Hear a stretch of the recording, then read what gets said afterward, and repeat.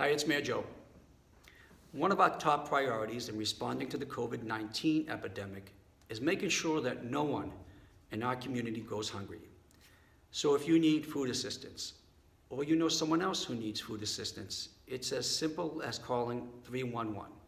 Staying fed is a critical component to staying healthy, and please rest assured that the city is utilizing every avenue possible to make sure our community is fed.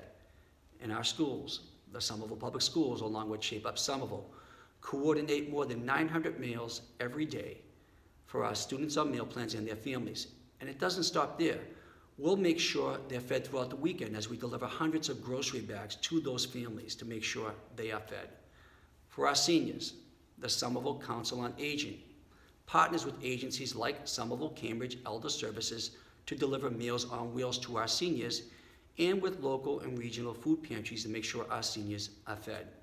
For adults, we partner with supplemental and area food pantries to make sure that we have groceries and food for any adult who needs it. So if you need it, please call 311.